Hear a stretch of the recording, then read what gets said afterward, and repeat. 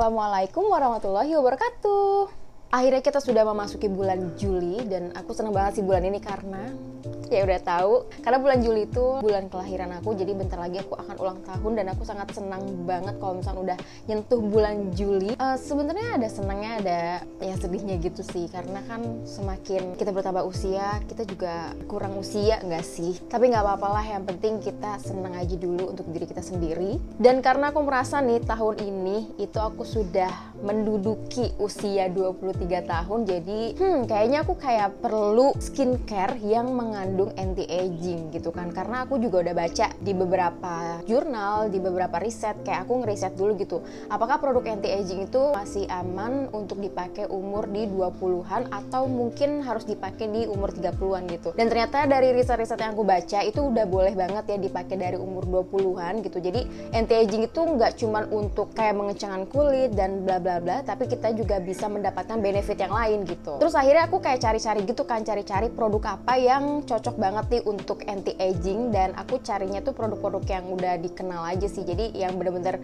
udah terkenal banget dia bagus untuk anti-aging gitu. Tapi yang aku suka itu dari brand Y.O.U karena dia tuh punya semua rangkaian skincare yang anti-aging, jadi kayak semua aja aku beli daripada aku harus beli satu-satu dan beda-beda brandnya gitu. Dan aku juga sebenarnya kaget sih, kayak oh ternyata Y.O.U tuh punya skincare gitu, kirain gue cuma makeup doang, karena aku pertama kali tahu brand Y.O.U itu dari makeupnya dulu gitu, dan ternyata dia punya skincare juga. Ya udahlah, aku langsung beli semua rangkaiannya jadi biar aku cobain gitu. Dan produknya udah aku cobain sekitar 2 mingguan, jadi udah aku bisa review ke teman-teman sekarang. So kita mulai aja dari pertama, yaitu facial wash. Tapi sebelum kita masuk ke reviewnya, aku mau kasih tahu dulu bahwa semua produknya itu free alkohol. Jadi teman-teman yang punya kulitnya sensitif itu bisa banget bisa pakai produk ini karena dia tuh benar-benar aman banget ya, nggak ada alkoholnya. Sejujurnya aku juga emang alergi sama alkohol dan aku juga nggak cocok sama skincare yang mengandung alkohol gitu, jadi aman lah buat kita semua.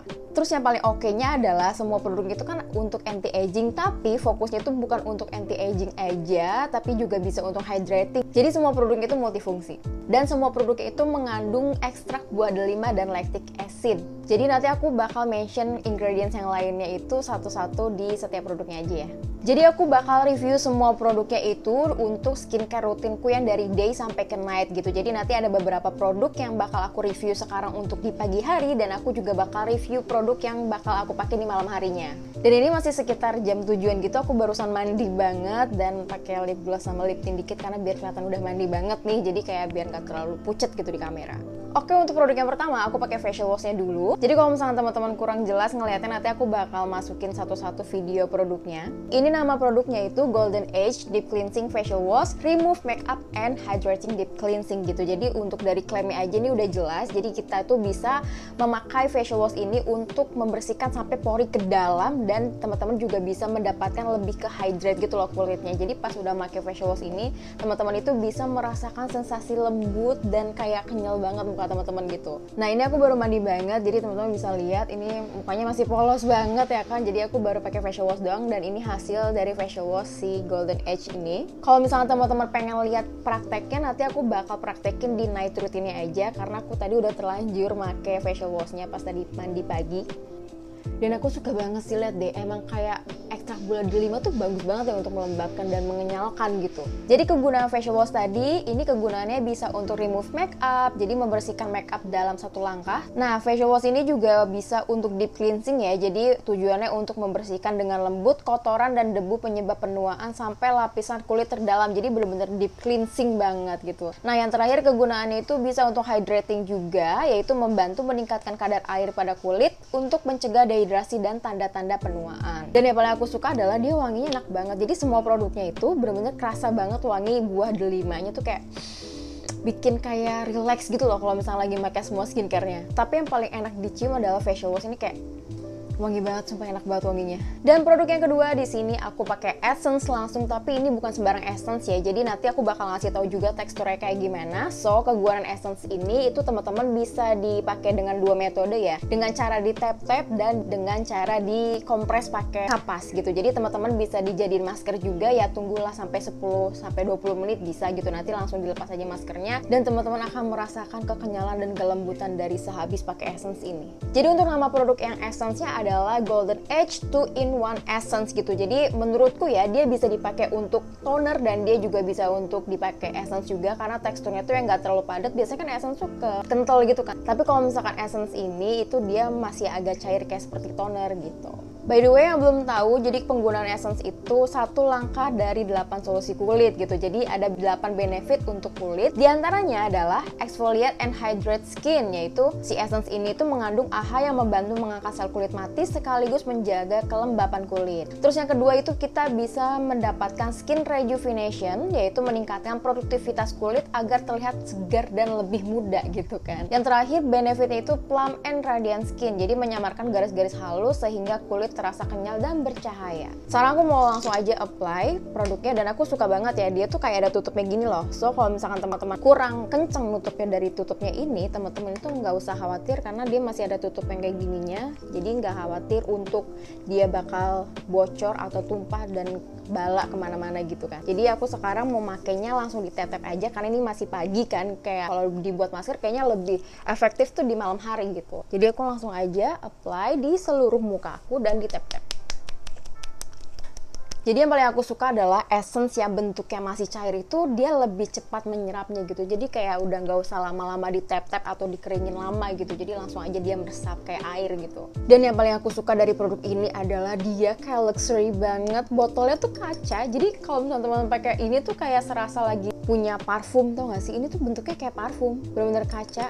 Mewah banget, luxury, apalagi dia warna gold kan. Dan ini udah meresap, lihat deh, oh my god cepet banget dan mukaku lebih bercahaya dan glowing, parah banget, ini bagus banget. Untuk ukurannya segini tuh 100 ml ya teman-teman. Jadi kalau misalnya teman-teman nih kayak mikir lagi berpergian gitu kan, apa mungkin teman-teman bakal bawa 100 ml dan botolnya tuh sangat berat seperti parfum, jadi kan nggak mungkin. Dan aku sudah inisiatif beli yang travel size-nya. Jadi Golden Age Essence dari Y.O.U ini. Jadi dia udah ngeluarin travel size-nya, jadi teman-teman gak usah khawatir lagi untuk membawa sebesar ini. Produk selanjutnya adalah aku bakal memakai Serum. Jadi ini adalah bintang utamanya dari segala-segala bintang menurutku ya, karena dia yang paling bagus dari semua rangkaiannya. Jadi untuk ini nama produknya itu Golden Age Refining Serum. Jadi dia tuh serumnya ya.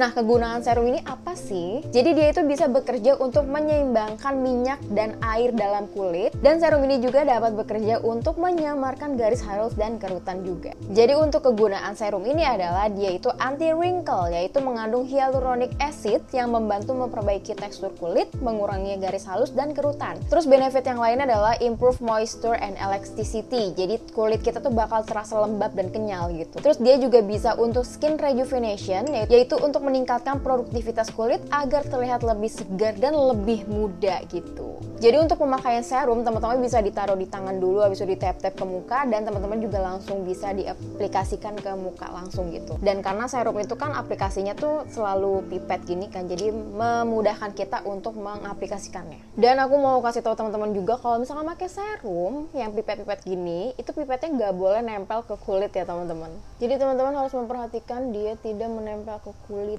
gitu. Langsung di tap.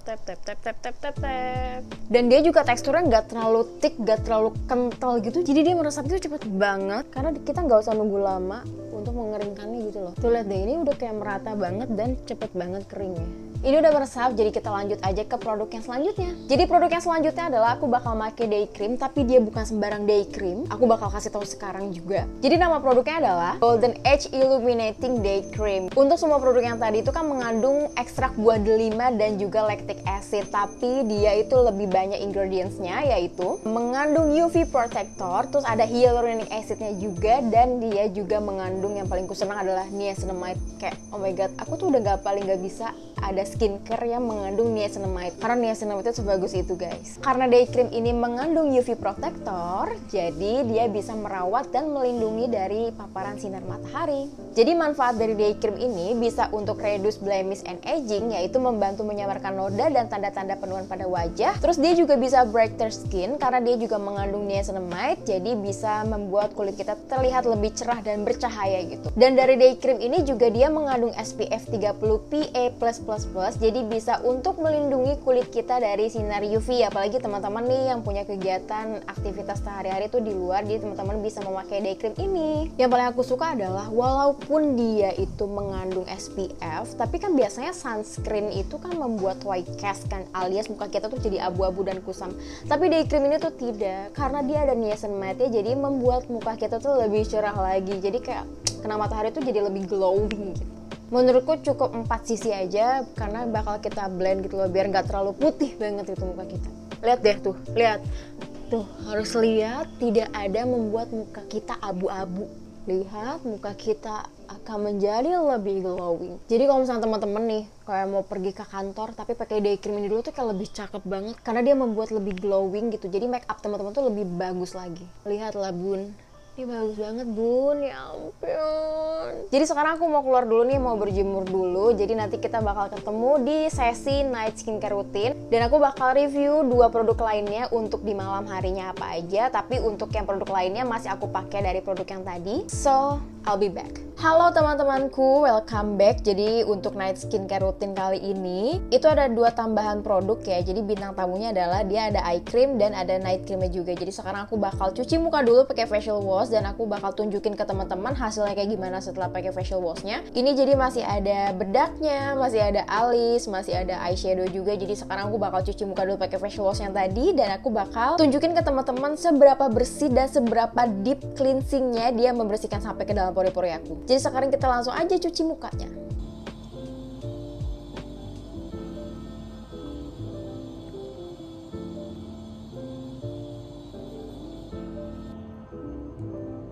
Hello, I'm back fresh from the oven. By the way, aku mau minta maaf dulu nih sebelum. Heran banget ada tetangga yang motong keramik jam segini, jam 8 malam. Jadi inilah bun kondisi mukaku setelah memakai facial wash yang tadi. Bisa dilihat sendiri ini sampai deep cleansing banget. Padahal tadi aku tidak memakai micellar water untuk menghapus makeupnya dulu. Jadi kayak aku langsung pakai facial wash aja gitu, kayak mau tahu gitu apakah kalau misalnya habis pakai makeup. Jadi aku mau tunjukin ke teman-teman kayak apakah kalau misalkan habis pakai makeup langsung pakai facial wash dia bisa membersihkan sampai ke dalam. Ternyata lihat saja hasilnya.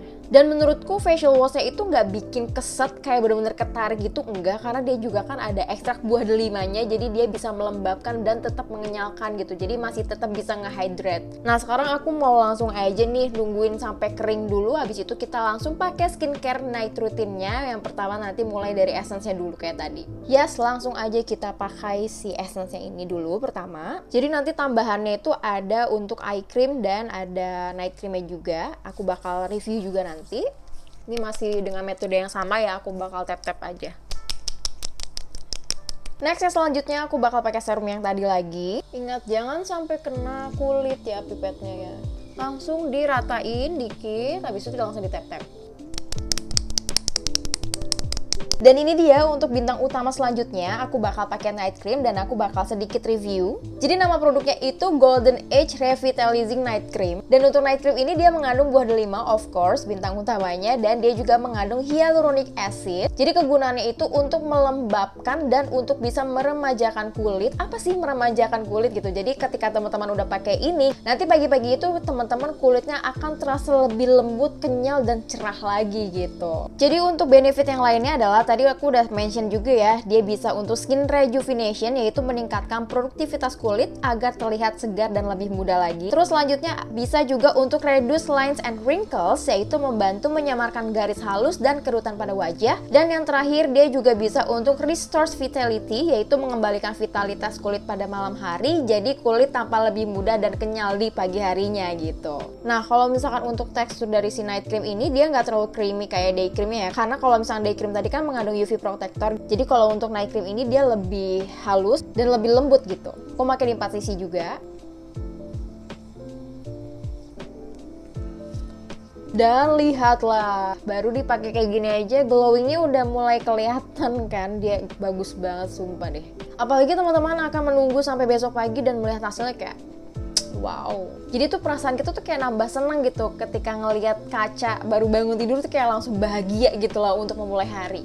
Kita lanjut aja ke bintang utama yang terakhir. Di sini aku bakal pakai eye cream dan untuk nama produknya adalah Golden Age Energizing Eye Cream. Jadi untuk kegunaan eye cream ini itu teman-teman juga udah pada tahu pasti kan kalau misalnya untuk daerah mata itu untuk apa. Dan karena dia juga masih mengandung hyaluronic acid, jadi dia itu bisa melembabkan serta menyamarkan garis halus pada kerutan mata gitu di bawah mata khususnya. Dan untuk kegunaan lainnya ini jelas untuk anti-aging ya, untuk mencegah dan menyamarkan tanda penuaan di area sekitar mata. Dan dia juga bisa untuk restore resilience, yaitu mengembalikan elastisitas kulit sehingga terasa lebih kencang. Dan yang terakhir juga dia bisa untuk skin rejuvenation, of course, untuk meningkatkan produktivitas kulit agar terlihat segar dan lebih muda lagi. Jadi untuk teman-teman nih yang sudah menduduki usia-usia senja gitu kan kata Mbak Suhai Salim, mulailah untuk memakai eye cream setiap malam. Ini aplikatornya juga gampang banget ya karena dia bentuknya tube kayak gini, jadi tinggal aja di-apply ke mata, di bawah mata. Terus udah kayak gini kita langsung aja ratain. Aku biasanya pakai jari ini ya, jari kelingking atau enggak jari manis karena dia yang paling hangat dan paling lembut gitu. Jadi kita bolehlah tuh sedikit-sedikit dipijit-pijit gitu supaya kerutan-kerutannya itu tidak ada lagi bun gitu. Jadi mata kita tuh tetap kencang gitu, tidak kendur. Apalagi buat teman-teman yang masih suka begadang, yang masih suka tidur pagi gitu kan, dan tidak memakai eye cream, udah itu mah. So semua produknya sudah aku aplikasikan pada muka ini. Semoga reviewnya bisa teman-teman tangkap dengan baik dan dengan jelas gitu ya. Dan semoga reviewnya juga bisa bermanfaat buat teman-teman yang lagi mau memulai untuk memakai produk skincare yang untuk anti-aging nih, untuk yang para pemula kayak aku juga. Nanti semua produknya bisa teman-teman beli langsung di Shopee karena aku juga kemarin belinya di Shopee semua biar satu paket gitu kan, gak usah mencar-mencar beli kemana-mana lagi. Dan gak usah khawatir teman-teman, gak usah repot-repot untuk mencari satu-satu produknya. Teman-teman tinggal cek aja description box aku karena aku bakal tulis semua link yang udah aku beli dan teman-teman tinggal klik aja nanti langsung terhubung ke Shopee-nya. Thank you juga buat teman-teman yang udah nonton dari awal sampai akhir, dan teman-teman bagi yang baru nonton di channel aku boleh langsung dipencet aja tombol subscribe-nya karena itu gratis. Dan teman-teman juga udah support aku dalam subscribe. Jangan lupa juga di like dan boleh teman-teman di komen juga kalau misalnya teman-teman ada pertanyaan yang mungkin pengen teman-teman tanyain atau mungkin ada review yang kurang jelas, teman-teman boleh aja langsung komen di bawah. So sebelum aku akhiri video ini, aku pengen ngingetin buat teman-teman stay safe and stay healthy. Gak usah kemana-mana dulu, gak usah kemana-mana dulu. Pokoknya cicing we di rumah, diem, duduk, skincarean sepuasnya. Pokoknya teman-teman lakukanlah aktivitas yang happy untuk menjaga imun teman-teman tuh tetap seneng dan tetap stabil gitu. So aku pamit undur diri. Wassalamualaikum warahmatullahi wabarakatuh.